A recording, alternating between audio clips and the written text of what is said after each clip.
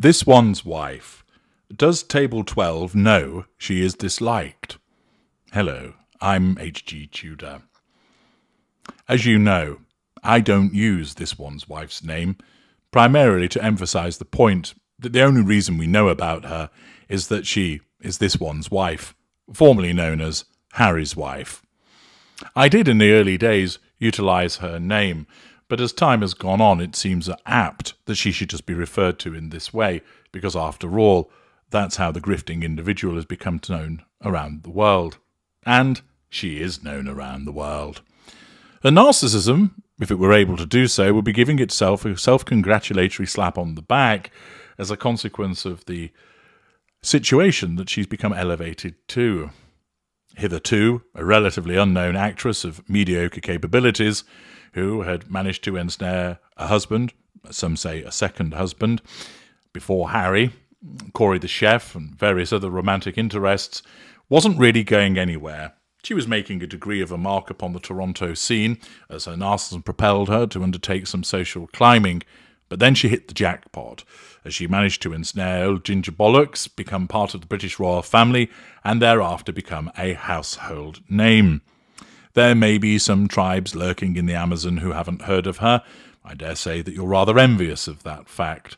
But for the rest of us, nary a day goes by without there being some news item about her, which of course behooves me to utilize such information to educate you all the more about narcissism and at the same time engage in taking the piss because she is just so eminently piss-takeable from. All of this results in her having massive coverage. We know that there are the supine publications such as Hello, Town and Country, People.com, Tatler, Harper's Bazaar, sometimes the Daily Mirror, that are favourable to her, pumping out the PR puff pieces. The Daily Mail is often critical of her, but invariably publishes a lot about her because they know that it gets the readership all frothing and that they like to engage in a hate read or a grudge read about her. The Telegraph and the Times, despite supposedly being broadsheets, frequently comment on her and invariably do so adversely. She pops up in blogs and videos on mainstream news, GB News, BBC News, your news in your particular country, and is regularly spoken about and written about. We know that she has a rump of deluded supporters, the sugars. There are many people that would wish that people would stop talking about her.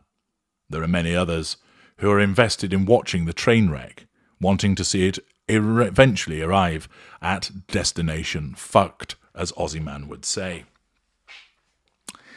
But during all of this, I've noted repeatedly people querying, does she recognise and realise just how disliked she is? Well, the short answer is, yes, she does know that she's disliked. She can't help but notice it. Whether it is critical headlines in some of the tabloid newspapers, whether it's the fact that she's been mocked by Family Guy and South Park, whether it's a latest celebrity criticising her behaviour, calling out her desperation, which becomes reported on, she knows that those are all unfavourable and demonstrate a dislike of her. But it goes further than that. This is a woman who doesn't really do a lot apart from swan around in private jets, turning up at concerts and piggybacking others' philanthropic endeavours to make herself look good. She doesn't sit down and work her butt off every single day. She has a staff to look after her home and her children. Indeed, I think the children seem to spend more time with the staff than they do with her.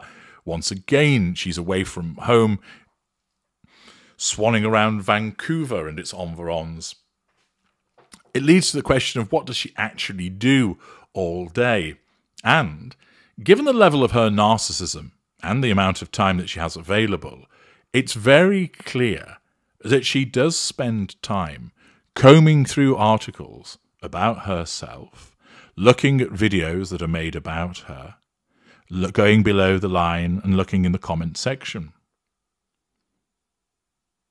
In a forthcoming video, I'm going to address the fact that she's actually outed herself with regard to her presence below the line. But because we know that she frequents all of these places, because her narcissism tells her to do so, she cannot stand to not know. A greater narcissist has no interest in the tittle-tattle issued about them. They just regard that as the mutterings of the lumpen proletariat and so on. They recognise that when you're famous, it comes with the territory, and they've got much better and more important things to do with their time than spend their time going through the comments and looking at what everybody has to say about them. On the occasions that they might happen upon such information, they invariably find it amusing, because after all, they are a colossus, they are a titan, and they just brush this criticism off and get on with the next project that they're engaged in. But not this one's wife. Her mid-range narcissism means that she takes an avid interest in what is being said about her as part of the fuel gathering. But the problem that she has is that much of it is critical. Let's just take one of my videos, for example, one that I put out yesterday, The Smirking Grifter. And as I explained yesterday for the Geordies, it's smirking, not smoking.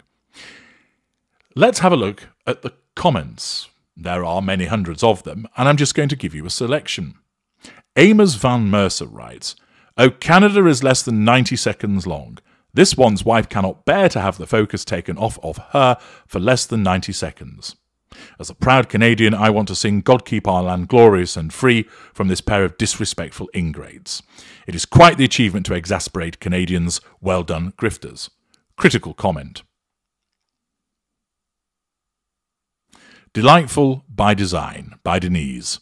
"No one in the entire world is capable of putting her in her place, ? It is the most absurd thing we've ever witnessed."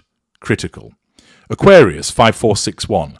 "She continually disrespects Queen Elizabeth's wishes, even though she's passed away. The Harkles do not represent the monarchy whatsoever. It's really pissing me off now, actually." Critical comment. CB 2514. "Completely immature behaviour. In terms of TOW's respect, what always stands out for me is the 40-40 farce video, in which she and McCarthy slyly mocked both the Queen and the English people and seemed very impressed with how clever they were. It's astounding that TOW holds herself out as some sort of beacon of civility, kindness and compassion." Critical comment.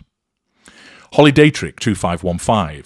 "Either she refuses to show anyone or anything respect, or she's mentally ill. I'm so tired of the non-stop coverage of this person of little to no consequence." Just a Traveller.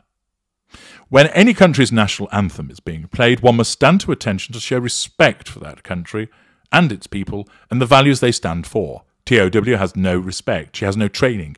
Thanks, HG, for showing how her narcissism comes through in these situations." Laura F4202. "I'm not sure if this smug smirk translates as those stupid Canadians are having to pay for our security again, or if only stupid Harry knew just how many hockey players I've had." Critical comment. That is just a handful, but as I talk to you now and scroll through, comment after comment after comment is critical. Now, of course, most people that comment on my videos dislike this one's wife, and therefore it's not such a surprise that these comments are critical. But nevertheless, they exist. And thus, this one's wife, as she is bound to do, to look upon my videos and those of other people, and she will look in the comments section and she will see criticism after criticism after criticism. Valid and based on evidence, but criticism nonetheless. It's all challenge fuel. Now here, she doesn't reply. There isn't anybody that we suspect is this one's wife lurking in the comments section. She may well complain to Harry about the unfairness, that wretched HG Tudor and his flying monkeys, no doubt she says, in respect of all of you commenting in a critical fashion about her. Or she jettisons it, thinking it is the ramblings and rantings of envious, or she'll probably use jealous, individuals. The point is this. Table 12, as she is sometimes known as a consequence of the fact that she was just stuck on that table at the recent variety event, is such that she knows full well that she is not disliked. She can't avoid it. It's in newspaper headlines, It's in broadcast news, it's in blog articles, it's contained in videos, and it's all over social media, with comments upon every conceivable platform from X through to YouTube, and in below-the-line comments on magazines and digital representations of newspapers. She knows that she's disliked, but as I've explained to you before, it doesn't sink in. Her narcissism basically tells her that anybody that criticises her is a fool, a moron, a hater, a misogynist and a racist.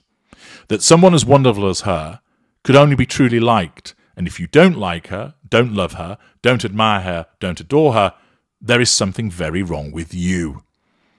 Thus, while she can see the ocean of dislike for her, it doesn't sink in. It doesn't compute. Her narcissism, effective as always, causes her to dismiss it. And while she knows that there is a huge body of individuals that dislike her, she does not accept the legitimacy of that dislike. I'm H.G. Tudor. Thank you for listening.